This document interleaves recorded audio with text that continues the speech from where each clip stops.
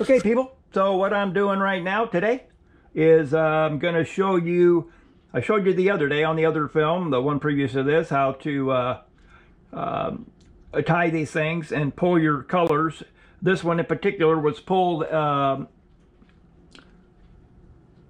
different colors. So we've got like 4 whites,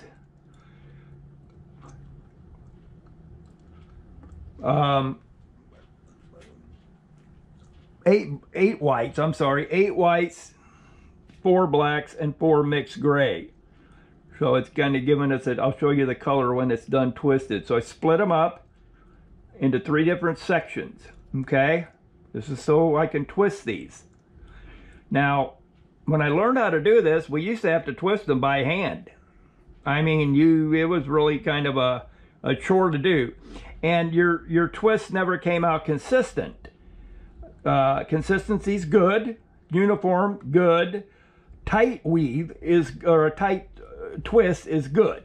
So here I am, a little contraption I made. See, it's on a sewing machine pedal, so I can control the speed of the twist as it's twisting. Now, when I give it the gas here,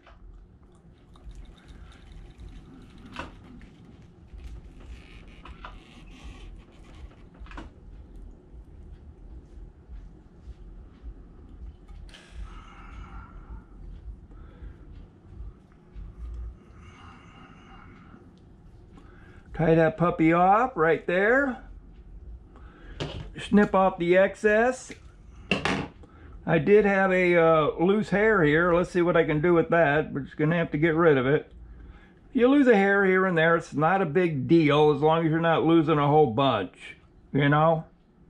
You don't want to be losing a whole bunch, because then you're going to have inconsistency in your twists. So here's a twist.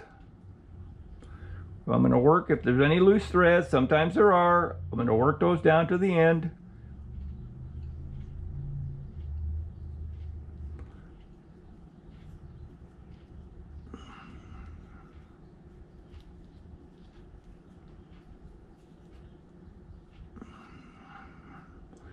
Re-knot it. There we are. So what we have right now is all these twists that I did. Now I need 400 to 500 of these to do a belt. So you can see the, you understand the time consumption involved here. Thank you.